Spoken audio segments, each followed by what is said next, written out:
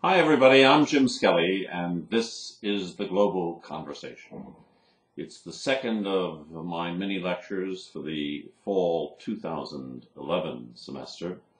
Number of things I want to talk with you about today, and I will of course send a follow-up email that will detail where you can find some of the resources that I'm talking about.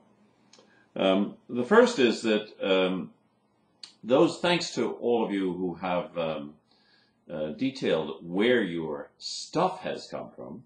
I must say that it's pretty impressive. If you haven't completed that exercise to date, please do so. I think it gives you a great sense of how connected you are, unwittingly and often unknowingly, to people in other parts of the world.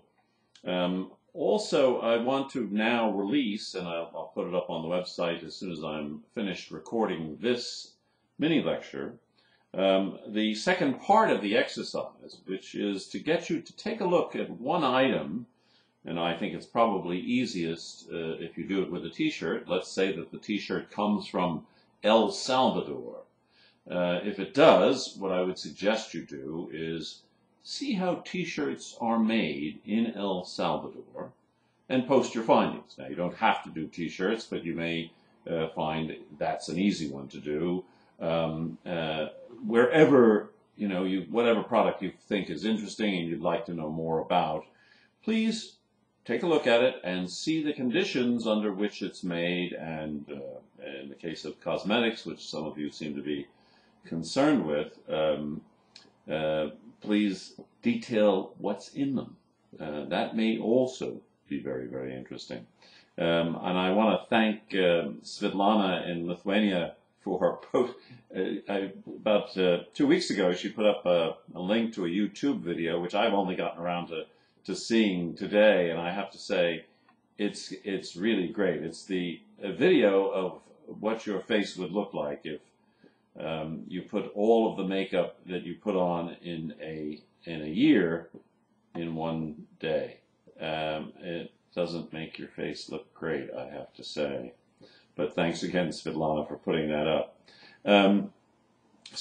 When you do this exercise, and I'll again put up a special course discussion spot for that, do really think about what it means in terms of, again, the connections we have with other people, how other people are living, and is there anything that we should do about that? Now, the next thing I want to talk to you about are the learning circles. And a fair number of you have sent in your choices with regard to learning circles. You've rank ordered the top 3 that you'd like to be in. And we're going to start forming those next week when I meet the students who are taking the class in Hungary. And I'll make a video, I think, with some of them next week when I'm meeting them at the Institute for Social and European Studies in Hungary. But please do send in your learning circle choices. I prefer not to just, slot you into one that you are not enthusiastic about. It's an important part of this class, and if you're committed to studying the issues that we're all assessing, I really do hope that you'll give us that and that you'll be an active member of the learning circles.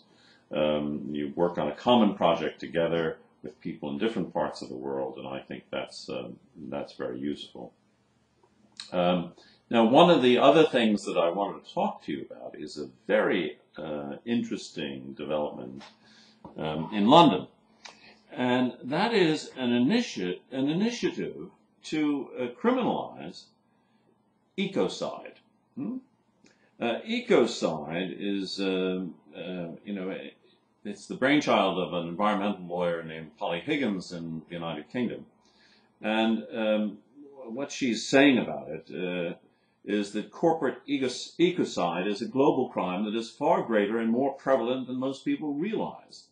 And, this is true. I'm going to also link for you to a video interview with Polly Higgins, who I must say has taken a really quite innovative approach to everything.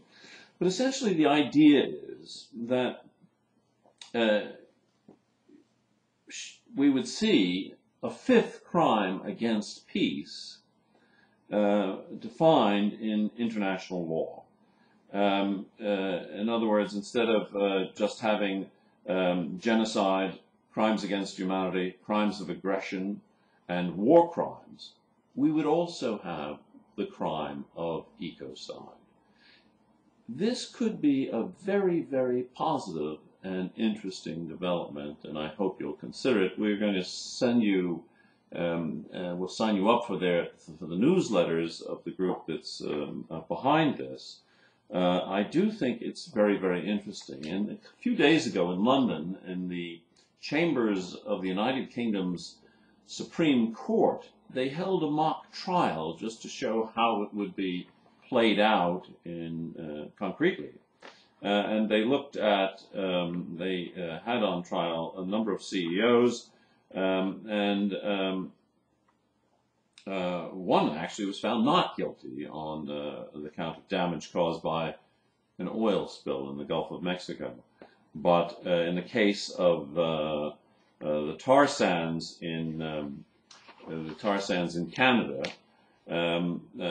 which is a big environmental issue there, I have to say,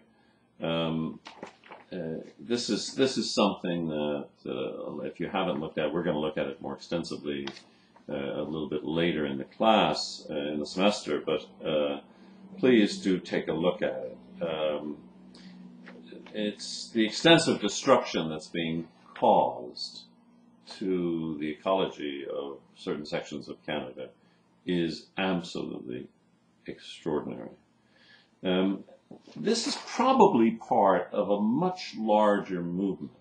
As some of you may know, Bolivia last year has passed laws granting all nature equal rights to humans. It's a way of, I think, getting us to see that we're codependent. We depend on nature, and we cannot live without a certain vitality in that nature. And if we destroy nature, as some of our projects are doing, we're in very, very big trouble.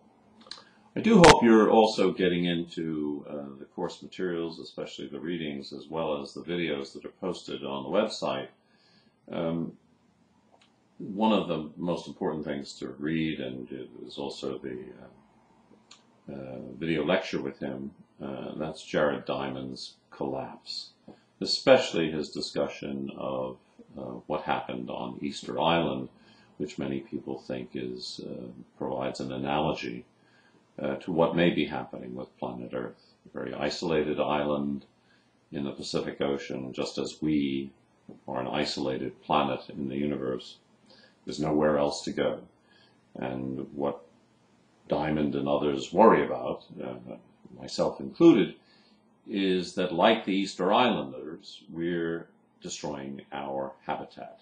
And that's what happened on Easter Island. It went from a population of perhaps as many as 30,000 people to just over 100. And in the process, not only did they destroy the character of the island, which was heavily forested with the largest palm trees in the world, but they also destroyed other species that they ate to extinction. And they themselves actually wound up engaging in cannibalism as a way to attempt to survive. So be sure to really take a serious look at Jared Diamond. And also, I've emphasized this before, but to get a real sense of the way in which we all became consumers, I think one of the things that you might want to take a look at is the Century of the Self, and if you can, get all 4 parts of it, because it'll give you a sense of how you learned, we all have learned in these times, to become consumers, and how deeply embedded in our culture and in our political, economic, and social structures this is, consumerism is.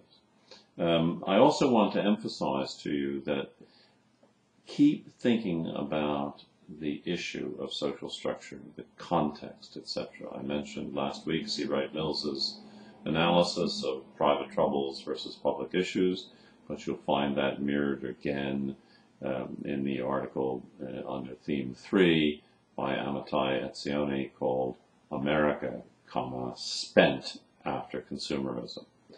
And that contextual approach, that approach that looks at social structure and not just at matters through the lens of the individual, are very, very important for understanding the issues that we're addressing in the course. Well, if you do have any questions or reflections, please don't hesitate to write me directly. I'm always glad to respond.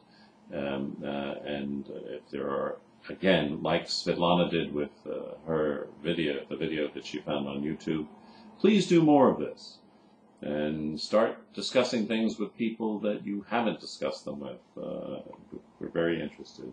And I do hope if you haven't sent in information about the learning circles and your choices in that regard, I hope you'll do so very, very soon. Thanks.